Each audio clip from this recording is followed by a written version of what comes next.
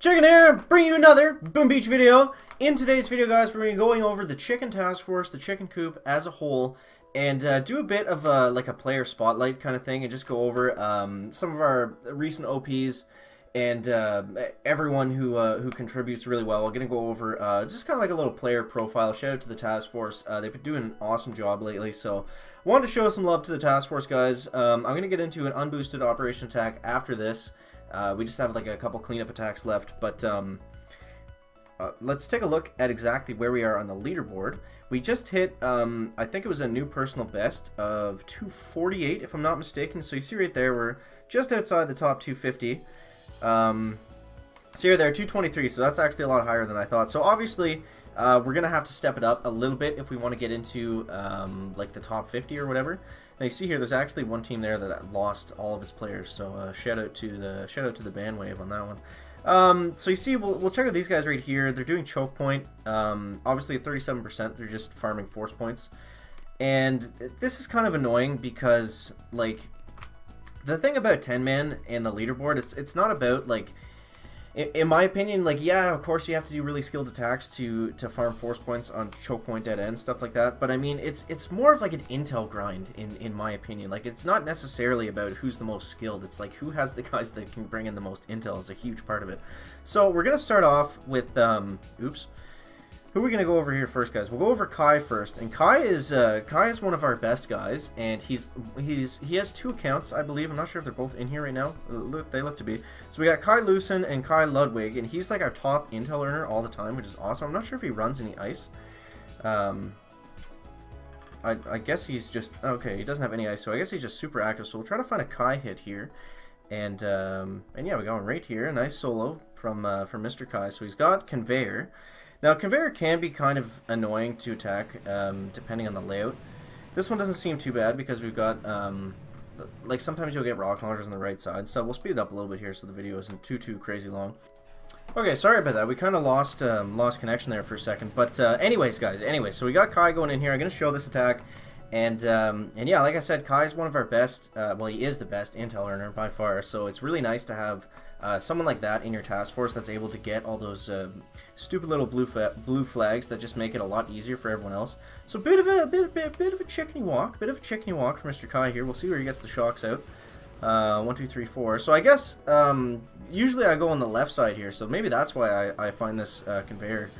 Maybe that's why I suck at it, because I just attack it from the wrong angle every single time. Yeah, he did that fairly easily. So shout out to Kai there, guys. And next, we're going to move on to Bob, also known as Jim. So I guess everyone in our task force has two accounts, apparently. So I'm pretty sure Jim is also Bob. And Jim is famous for having an insane amount of troop damage. I think he used to have, I think he had 6 when he originally came. It was 5 or 6. He had like over 150. I think he just recently got rid of one. But he just came up from Chicklets, excuse me. And he's just been an awesome addition. He's been really nice to have. Like I said, he has a lot of damage, so it's really good to have like a little bit of variance in the players in your task force and their statues. Like, sure, I mean for the operations that we run, like Foxtrot and stuff, like you could do like any kind of combination. You could do like 3-7, 5-5, 6-4, and probably do okay. But it is nice just to have different kind of combinations here. So you see there, he's got a massive amount of GB. He was able to get 1, 2, 3, 4, 5 shocks off, and I think 2 buckets of critters, and he just melts this core. Like, he just absolutely blasted right through that. So that's Jim, and that's also Bob. That's the same guy, I'm pretty sure. So Mad Mac is great. He's been around for a very long time. I feel like he was one of the first people to join. I'm not sure. I might be confusing him with Harry. I'm not sure if Harry's actually in the task force. I think he just left, but shout out to Harry. He's been with us for a long time and did some really good work at the beginning of getting the task force going, which was actually really tough in the beginning. We were running like 7 guys, and most of them weren't like max level players, so it was definitely tough to get going. It's hard to get a task force going for sure. But Mad Mac is definitely prone to doing a couple chicken fails here and there, guys. But I mean, like, I don't care. Like that kind of stuff doesn't matter to me. Like, if you fail an attack, like, I failed so many attacks myself. I know exactly how it feels. Like, it sucks more for the person doing it than it does for the task force, in my opinion. So see right there, he pulls a chicken, he pops the shock mine, but he was able to, what's that word? Compress? No. When you, like, hold it together well, you know what I mean. He was able not to freak out, and he like, made the attack keep going. Holy jeez, chicken. Talking is hard, apparently. But yeah, like I said, like, I don't care if someone fails an attack or anything. Like, I do it so often that, like, I feel sorry for the guy more than I would be, like, mad at the task force. And that's kind of more how I look at the task force is, it's more about, like, having fun and having, like, good guys in your task force as opposed to having, like, a bunch of pricks that are just, like, really good, but are, like, super annoying and, like, whiny to play with. Shout out to Angry Outcast on that one. But you know what I mean? Like, I'd rather have guys that are fun to play with as opposed to are like, super good and, like, really annoying to play with, because it's a game at the end of the day, and, like, like, you want to have more fun playing than just feeling like you have to perform or whatever to like, to live up to your task force standards or something like that. Like, that just gets annoying after a long time. And yeah, so next up we got Vuvu, and I think Vuvu joined about, I want to say halfway through, sorry if I get that wrong, but I feel like it was about halfway through we got set up here. And Vuvu's been really good. I'm not sure if he has 1 or 2 accounts, but I think it's just the one. I think it's just the one. It's hard to tell, because I feel like half of my task force, like, is only, like, 3 guys on, like, a bunch of different accounts. But yeah, Vuvu's been really good. Not a whole lot to say, I guess. I'm not sure exactly what kind of statues he has. He might have pulled the chicken and snuck in unboosted there. And then we have Mr. Poing, guys. So everyone knows Mr. Poing from he's famous in the Boom Beach community. Everyone knows him, bit of a legend for having, what is it, like the 19 or 21% GBE masterpiece statue, and he's had it for, like, ever since he started the game. I'm not sure exactly how long he's been playing the game for. I showed these attacks out of order. I should have shown the first one first, but whatever.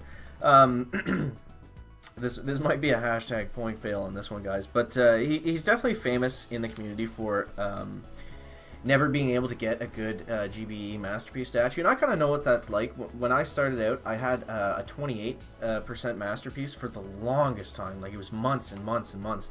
It was actually exactly 6 months, because in 6 months I went from a 28 to a 42%, which I was super excited about.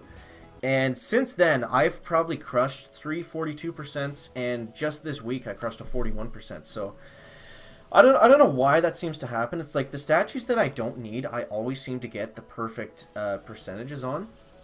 And the ones that, oh, look at that, guys, look at that. He just pulled a chicken. The flamethrower said hello to the Zukas on the way back. So this was a great attack to show off for Mr. Poing. But he's been great. He's been there. He was there since day one. He's been the most consistent player by far, and he's really good too. So I don't mean to throw him under the bus by showing that chicken-esque attack that he had there. Maybe we'll find a good one later. Okay, so I think I attacked Tarsier in this one, and then he cleaned it up. So Diesel is I don't want to say new. He's been around for a decent bit. But where's I going with that? He's been around for a decent bit, and he's been really consistent when he's been here, so that's definitely huge. I find, like, I want players more so that are, like, consistent as opposed to really good and, like, you're not really sure if they're gonna log on or whatever, you know what I mean? Like, it's nice to know that someone's actually going to be able to attack day in, day out in your operations. You can kind of plan for it, and yeah, because we've definitely had guys that, like, come in and they're really good, and then we get really excited. It's like, oh, like, you should like, you want to promote them or whatever and get them to stay, but then they end up leaving after, like, 3 days. Like, they just don't say anything, just leave. It's like, oh, okay, like, that was kind of a waste, because we could have brought someone else in that was, like, gonna stay here the whole time. So I don't know. So definitely Diesel, he's a bit of a lower level. I think he's 58, but since we run Foxtrot, Stronghold, and maybe, like, what's the one above Foxtrot? Is it Choke Point or Dead End or something? One of those. So since we run these kinds of operations, you don't need to be, like, completely maxed. As long as you have full offense statues or something close to that, and like level 20 landing crafts, then you're gonna be fine. You see right here, he was able to just absolutely blast through the space. I've never actually seen this done with Skuka, so that was pretty cool to see actually. Usually we do it, or I try to do it all Zuka, and like I think we usually end up doing it in 2 attacks. So this was definitely a nice solo, because usually we go up to the right and like flash kill the shock launcher or something like that, and then come back down and clear it out from there. So shout out to the Dieseler on that one, guys. And I think since we have so many guys with double accounts, is that everybody that we went over here? Who did we miss? So we got Bob, Jim, Kai, we got Diesel, Vuvu, Mac, Ludwig, and Mr. Point, guys. So I guess that's basically it for the Chicken Coop. And like I said, we just hit 223 on the leaderboards. We're trying to get to top 100. That would be the goal. But I mean, if we don't hit it, it's not the end of the world. It's not a big deal. Sure, I would like to get there, but it's not like the only. It's not like the only thing I'm concerned about. Like, I'd rather have a fun task force full of good guys opposed to like a task force full of dicks that's really good but like annoying to play with, right? So anyways, guys, so we're going to be diving on into high 5 here. Now hopefully we can finish this unboosted. When I say hopefully, if we can't finish this, then that's pretty embarrassing. We literally just have to walk the Zukas left and not hit any mines. I don't think there's even that many mines to clear. Okay, so 3 artillery, what's that going to look like? 1, 2, 3, 4. I probably shouldn't have tried it. I didn't think the mortar's going to have that much health. That's crazy. I don't know. We'll just smoke left. So that was a waste of GV for sure, but that's okay. All right, so I'm going to throw a smoke down here because I think that rock launcher is going to be in range on that side. 2, 3. Can we get the Zmod 2 smoker in here for once, guys? For once? Nope. But we did get them all on that side, so that's good. Alright, so next we're going to flare up here, and I don't have to smoke or anything. We're going to lose a couple of cannons, but that's not really a big deal. I'm not too worried about that, guys. So now that we have that locked down, we can go ahead and take out this mortar, because once we get up there, we're going to be fine.